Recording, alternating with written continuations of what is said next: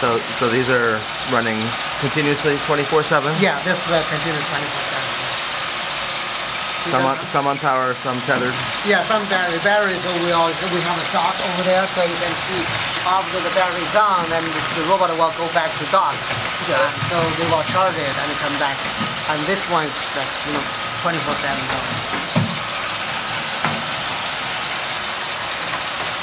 How many hours is that? 1,000 hours or so? Over? Oh no, overtime. We almost run like our requirement is a $1,500 minimum. All right. So we run like 1,500 hours minimum.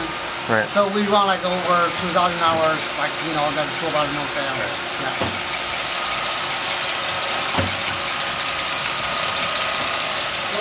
You don't have to toss a cat in there to get it to walk around the cat?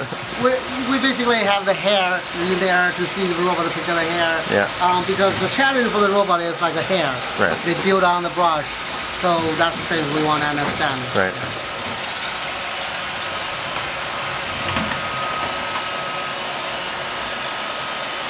And then what's different about these ones over here? This one is they're similar, but this one gives us a chance we can put a dirt on it. So that's why we seal this cat trap. Right. So we can see the dirty environment. Because this is like a vacuum. You really want to see how you vacuum dirt and how long it can last in a dirty environment. Right.